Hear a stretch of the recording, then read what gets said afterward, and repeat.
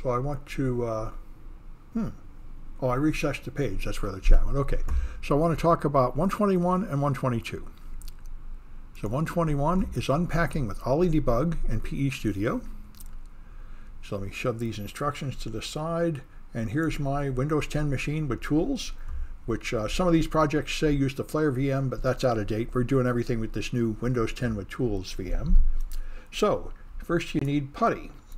So I'll download it just to make sure I've got the exact version that we're using. This is not the latest version of Putty. It's just an old version that I wrote this project using. It doesn't really matter what version you use, but for this project, I have instructions referring to specific addresses and such. So it's best if you have exactly this version of Putty. And Putty is just a harmless SSH program. It's a common Windows utility. Nothing special about it. It is not malware. There's Putty. All right. Now, if you run Putty, it may or may not run. I run it, and it's actually running. Oh, good. Sometimes you have to right-click and go into Properties and unblock it, but this Windows machine has not given me that trouble. Notice, by the way, it's published by somebody named Simon Tatum. Anyway, so if I run Putty, here's Putty. And Putty just lets you connect to a server. If you give it the name of a server, like ad.samsclass.info, now I'm going to zoom in because people tell me that does work. You can see things better there. samsclass.info. And then open. It connects to the server, and now it asks you to give it a name. Login as. Now I'm not going to go any further. This is all the functionality I want. All right. But you see that it works. All right. Now, we're going to compress it with UPX. So now we have a normal Putty, and we're going to make a compressed Putty also. So I can go here into my downloads folder, for example, and I can make a command prompt inside there with Windows 10. PowerShell will be fine. I can just run PowerShell inside there. All right. And now that I'm in there, I can do a dir, for example, and see that in here I've got Putty, and it's 531 kilobytes. I can compress it with UPX. UPX is already installed on these machines, so there it is. And you can do UPX compress with UPX. That's by default, it compresses. All you have to do is specify the output file here, -O, right? Output to file. So I can do UPX -O puttycomp.exe, and the input is Putty. And that should do it. And it does do it. My 531 kilobyte file shrinks down to 267 kilobytes, about half the size. And so if I do a directory, I've got Putty and PuttyComp. The second one is shrunk down to half size, and it's still an executable file.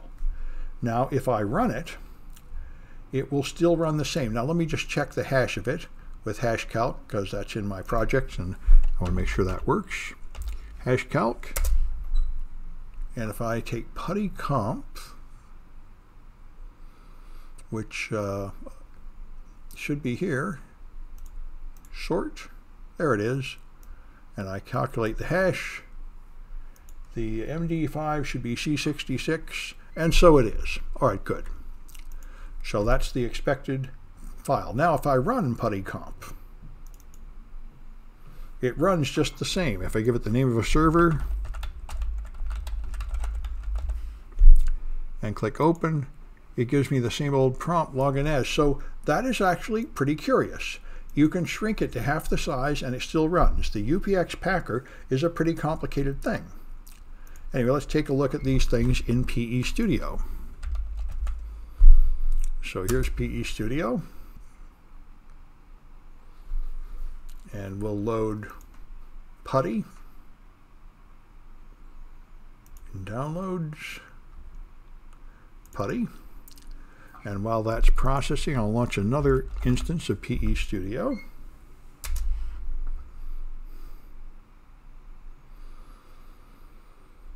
And open PuttyComp.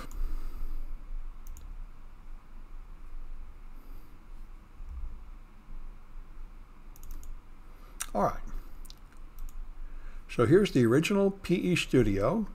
It sends it, by the way, to VirusTotal, and one engine says it's malicious, which is pretty silly. It's just a harmless Windows SSH client. But there should be indicators. Number of suspicious features. Yeah, this one is still working on indicators. Okay. That's VirusTotal.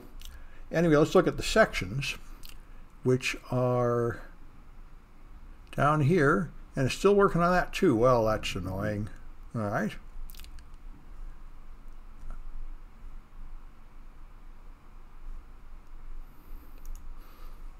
How about this one?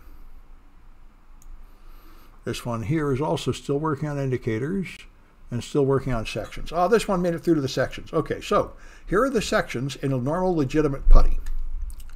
You have .text, .rdata, .data, and .resource. These are the standard PE sections that you want to see. And you have entropy here, which is a useful number. This tells you how much information is packed in there. An entropy of 8 is compressed or encrypted code that is completely random. This entropy of 6.7 is pretty common for text sections that are full of assembly language instructions. And they are typically almost random. This data is pretty low entropy too, so that's something like readable strings or something like that. And the same with this resource section. Those have wasted space in them. Those could be zipped and made smaller in principle. All right, but anyway, those are the standard sections you'll see: text, rdata, data, and resource. Those are very common sections in an executable. But in this one, the compressed one, you've got UPX0, UPX1, and .resource. So there isn't even any text section to include the running code, and the entry point here goes to 860E0, which better be in this section here. And I'm not sure I can see easily how to see that, but anyway. All right. This one here will have an entry point 550F0, which will be in this section, which starts at 1000 and has size 5C1000. So inside there is 55. Let's try that same math on this one. This one has an entry point of 86,000, and it loads at 449,000, so it's kind of funny looking, that entry point. But I think the point of that entry point is it'll point back here in this section that starts out empty. Anyway, all right. Yeah, red. The entry point is hiding in red because it's actually pointing inside the UPX1 section, which is suspicious and not normal. All right, then you can try imports. If you look at the imports in Putty, here are the Microsoft API system calls, things like =SID, copy SID, get username, and so on. All right, I guess that's it. I'm trying to scroll. Okay, that's it.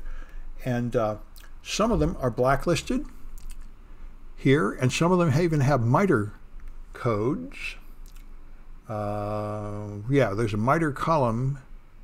There used to be a MITRE column. I'm not seeing a MITRE column in this version of PE Studio, though, so maybe that's gone. Anyway, all right, those are the imports.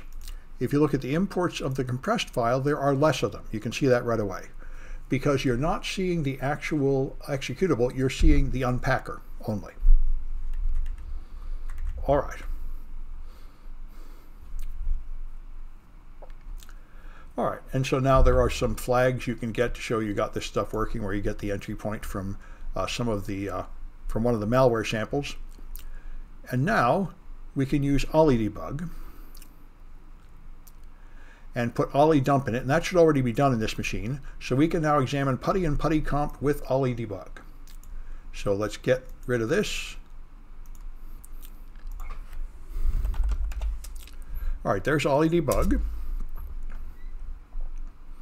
All right, I don't need administrator rights. And by the way, plugins, there is something called OllyDump. So this OllyDbg already has OllyDump installed inside it, which is what you want for this project. All right, so I shove this to the side, and let's open Putty in here, which is downloads, Putty. All right, and let me fix the appearance, view, options, appearance perhaps. Yeah, this will do it. Fonts, change.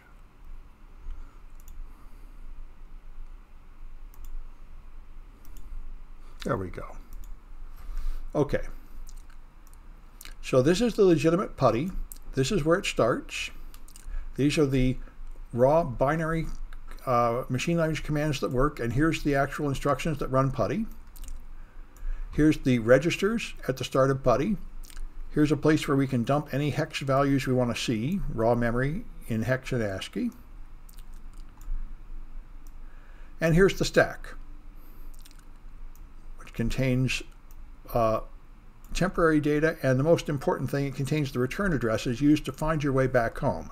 So right now, it has a return address to go to some kernel routine and then a return to ntdil and a base thread init chunk. These are the breadcrumbs that lead you back to Windows. We've come in from Windows into the running program Putty and then paused inside here.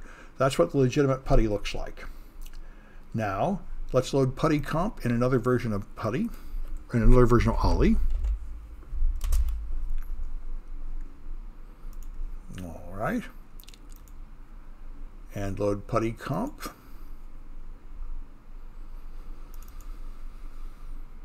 And looks like I'm going to have to adjust the appearance of this one too. By the way, statistical test of this module reports that the code section is compressed or encrypted or something. So I'll stop analyzing. It knows that something's wrong with this program, which there certainly is. So I go to Options, Appearance, Fonts, Change.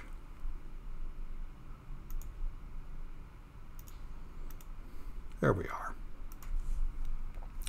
All right. So right away, we can see something strange about Putty compressed. These instructions are not equal to those instructions. Push 60, push Putty, call Putty, push add, move, load effective address. This is different stuff. This one calls a Windows API function right here, get version X. This one doesn't. So, you know, you're not seeing real Putty. You're seeing the unpacker for Putty. All right. Now we can look at the memory maps. If you go to Putty and go to View Memory, all right, you can see here are the Putty sections. Here's the header at 400,000, the text section at 401,000, and the our data and resource section coming after that. This is the normal situation of a normal Windows executable. They all like to load at 400,000, and that's what it normally looks like. And you can see there's thousands of bytes available for each of these sections. But if you look at Putty compressed, View Memory, it's also loading at 400,000, but the 401,000 section here is UPX0. The next one is UPX1, and then comes .resource. And not only that, if you look at what's inside those sections, if you dump this one, just dump, you see these instructions, 56, 6A, 0C, and so on. Those are the actual instructions in the text section. But if you go to Putty compressed and you dump the UPX0 section, there's nothing in there but zeros. This section starts out completely empty. What's going on is all the data is actually stored in UPX1 in a compressed form, and it's going to decompress it and put it in UPX0, and that's where the code is going to appear. All right. So we've done that. So now we're just going to run the unpacking stub. So we go back to the CPU window. I'll make this one big. All right. So if you look at this, you can use the page down key to go down one page at a time.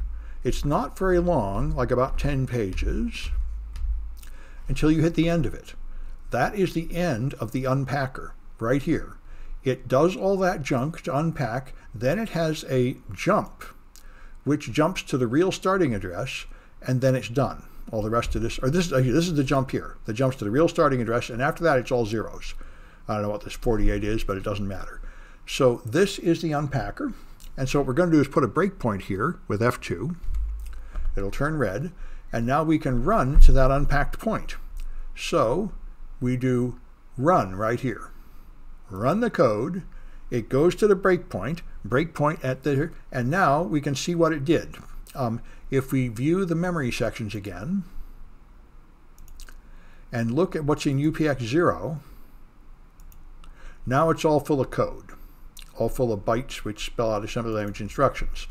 And we can see them if we now do one step, which is debug step into one instruction. I'm going to do this jump and go to address 4550F0. Now I'm there. Now I see these instructions. And if I compare this to the real Putty, now I've made it back to the real Putty. This is push 60, push PuttyCom, call PuttyCom, move EDI, move AX. This is where it is. It unzipped the real code, put it here, and now I'm running through the unzipped code. So that's how it works, and this shows you quite a few of the techniques we were talking about today.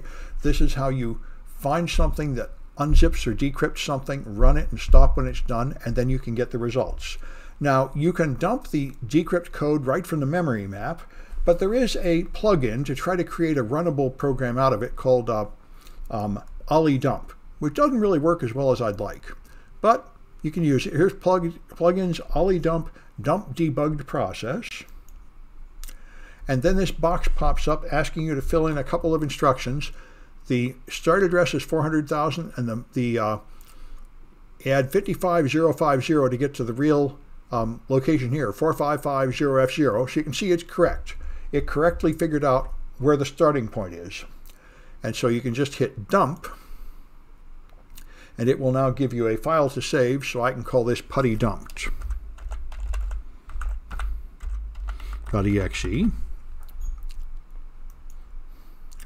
And we can now take a look at that dumped file. So if I look at it here in downloads, all right, you can see it went from 261 up to 553. The original was 519. It's not a perfect reconstruction of the original unzipped file like you'd get with UPX, but if you didn't have access to the unpacker, this is one way to unpack it by manually in a debugger.